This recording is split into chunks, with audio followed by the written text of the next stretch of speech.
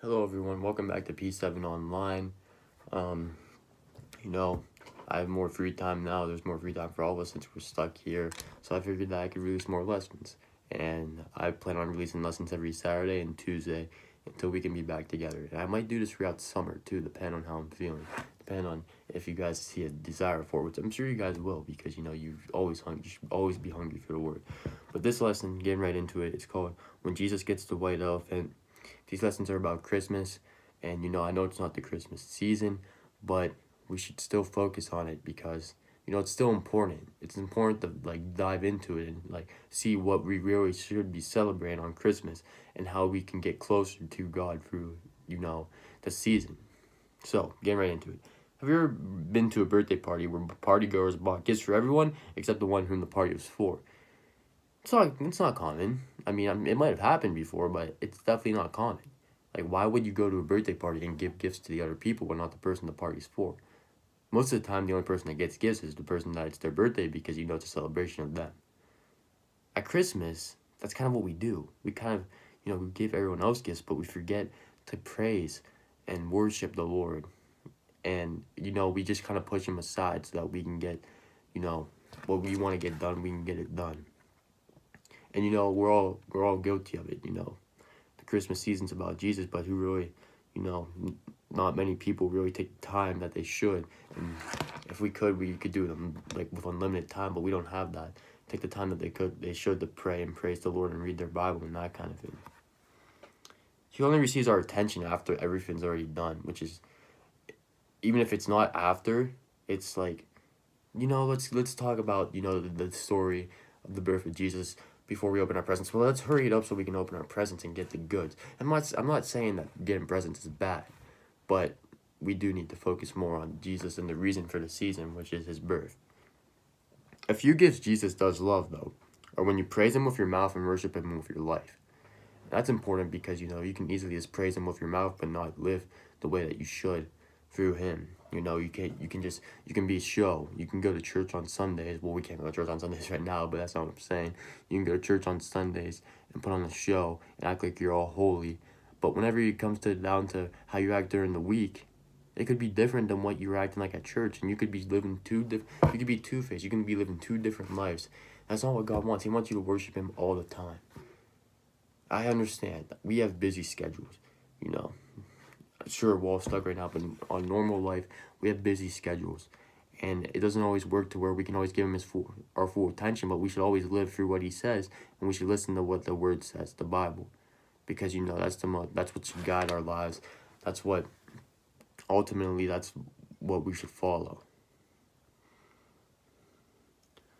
Offer him some praise right now. I mean, you're watching this. You're hearing how we should praise him. You can praise him. You can say hallelujah. You can say thank you, Jesus. You can maybe sing a song if you're bored. Just give him some praise and magnify the Lord. It's not that hard. We magnify other things. We magnify, we put on pedestals these stars, Let's say you like basketball, LeBron James, Stephen Curry, Giannis. All these people that, yeah, they're good at what they do, but Jesus deserves more praise than them because of what he's done for us. He died for all of us. That's crazy. And it's about to be Easter, and that's kind of funny that I brought that up. He's died for all of us and resurrected so that we could be saved. And yet we don't praise him as much as we praise LeBron James, Stephen Curry, Aaron Rodgers, Tom Brady, those type of people that, they would never die for us because they don't even know who we are, but Jesus did die for us. Don't you think we should give him more praise? I'm not saying that I'm perfect at this. No one is. We need to give him more praise than we ever have. But, we somehow lack doing that. We don't do it as much as we should. So, originally, white elephant gift referred to an extravagant but burdensome gift that was hard to dispose of. As the story goes, the king of Zeum gifted rare albino elephants to personal attendants who had angered him so they would be ruined by the cost of the animal's upkeep. Today, a white elephant gift has come to refer to a gift that is worthless, something no one really wants. That gift that, let's say your aunt gives you or your uncle on Christmas. And, you don't really like the gift. You open it and you're, disappointed. But you act happy because you don't want to hurt them feelings. That's a white elephant gift. You don't want it. But you have to act happy and not hurt their feelings. I understand that. We all do it. We've all done it at least once. So, As you've always got gifts that you want, you know, something that you haven't been disappointed in. Well, one been good for you, because, you know, that's very good. But then there are gifts that people get that they don't want. And, you know, it kind of disappoints them. But that's what White Elephant gives us. Christmas is supposed to be a celebration of Jesus. But he often gets little more than the White Elephant gift. And little more, we do give him some attention. Don't get me wrong. But we don't give him as much as we should. Like I've mentioned multiple times. We don't give him the attention that he deserves. I don't know why we don't, but we don't. We mentioned the Christmas story. Oh, yeah, let's read this before we open the gifts. But let's get right into the gifts. Let's read this really quickly. You know, let's not worry about what it actually says. Let's not, dive into it. Let's just worry about getting it over with and then getting the gifts, because that's what everyone wants. They want the gratification of getting a gift. And they want to open the gifts and see what they got. Which I'm not saying that's a bad thing, but we need to dive more into the Word and see what his story is truly saying. Have you participated in an activity this Christmas season that was truly a celebration of Jesus? Christmas was like 4 months ago, 4 months ago. You guys probably don't remember, so just don't even worry about that. If Christmas is about celebrating Jesus' birth, we should purpose to do that. Gift giving, decorations, and Christmas cookies aren't wrong. They just shouldn't be the focus of Christmas. We shouldn't be looking at Christmas as, oh, let's go bake some cookies. That shouldn't be what we need to do. You know, we shouldn't be looking at it as the most important thing is what gift are we getting. The most important thing is magnifying the Lord and, you know, praising that he was born so that he could one day die for us and, you know, die for our sins. Let's look at the first gift givers of Christmas, the wise men. The wise men. So it says, read Matthew 2:11, which I will read to you guys right now. And when they were coming to the house, they saw the young child with Mary, his mother, and fell down and worshipped him. And when they had opened their treasures, they presented unto him gifts, gold and frankincense and myrrh. So what that means is the wise men followed the North Star to find Jesus and Mary. So they could, right when they found him and they saw him, they immediately fell to their knees. Well, they fell down. It doesn't say they fell to their knees. They fell down and worshipped him. Immediately, right when they saw him. They gave him gifts. They gave him gifts as gold, frankincense, and myrrh. Now, do we give that much attention to Jesus on Christmas? I'm not saying that, you know, we should be, you know, buying gold, frankincense, and myrrh. But we could fall down and praise him. And I don't feel like we do that enough. So, you know, whenever Christmas comes around here in about a little less than 9 months, I think, just remember that we can praise him more than we do. Wise men came from the east to worship Jesus, and they brought the free gifts, gold, frankincense, and myrrh, as I just said. Gold has always been valued as a precious metal. Therefore, gold symbolically represents purity and worth. It represents gold is what you want to get. It's a high gift. It's expensive. It's a nice gift. You want gold. The wise men's gift of gold was helpful in preserving young Jesus' life. Joseph was warned twice in dreams to flee with Mary and Jesus to protect them from those trying to harm them, because people were trying to harm them. These trips would have been costly. The wise men's gold offered provision for these journeys. Gold symbolized that Christ was king, and also may have foreshadowed that just as gold is purified in the fire, Jesus would be tested, because he was tested, and trips are costly, and the gold was able to help pay for that cost. That's pretty much what I just said. Frankincense is an aromatic type of resin, a secretion from plants and trees. It was an important luxury trade good of the ancient Mediterranean world. Frankincense was used in perfumes, anointing oils, embalming fluid, and in incense and religious ceremonies. So frankincense was used in kind of like a lot of things. It was pretty important in the trade world. It was expensive. It was time-consuming to produce. It was costly. Frankincense was probably a practical gift for the family of a newborn baby, as it was an ingredient used in some medications.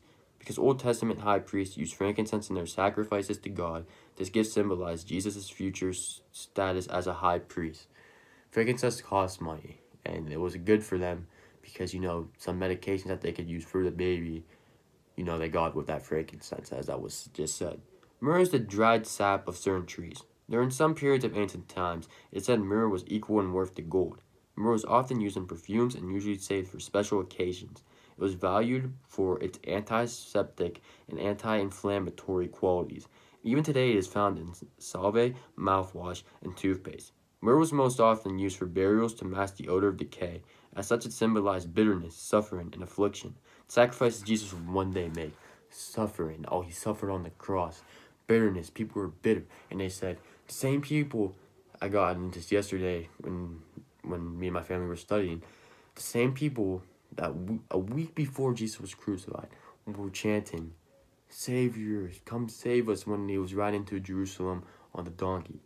We're chanting, we want Barabbas, when offered Jesus or Barabbas to which one that Pilate would free. And they were chanting, we want Barabbas. The same people, his own people, denied him. And they were bitter. They wanted Jesus to die. They wanted Jesus to be the one that get crucified. And that's what happened. That's what happened. Sacrifice Jesus must have made. He died for everyone. And if he didn't do it, there was no hope for any of us. So, he's our Savior, and we should praise him. But we do praise him. I'm not saying we don't praise him. Don't think that I'm saying that. But do we do as much as we should? Does any of us do as much as we should? That's what I'm trying to get to, you guys. Because we praise so much of LeBron fans, especially us in high school and us that are younger. You know, we praise these people. We look up to them. And sure, some of them are good role models, and I'm not tearing them down. But we don't look to the one true Savior of the world that we can look to get advice, to just know that he can save us. And I just don't think that's how. I think that we need to work out better on that. And, you know, just hope that, you know, we can grow a deeper connection with God through praying and through the Word, reading the Word. And what better time than now, whenever we have nothing to do, whenever we have hours of just free time, to read your Bible, to pray, and to build a relationship with God, and to get through this tough time. What better time than now? There is not one. There isn't. But that's really all that there is. Jesus did get the white elephant. He still does. And, you know, it's tough, but we can work. If we, as a society and as people, look to praise God more, he will be happier. Because he likes the praises of his people. Thank you for listening. This has been a good lesson.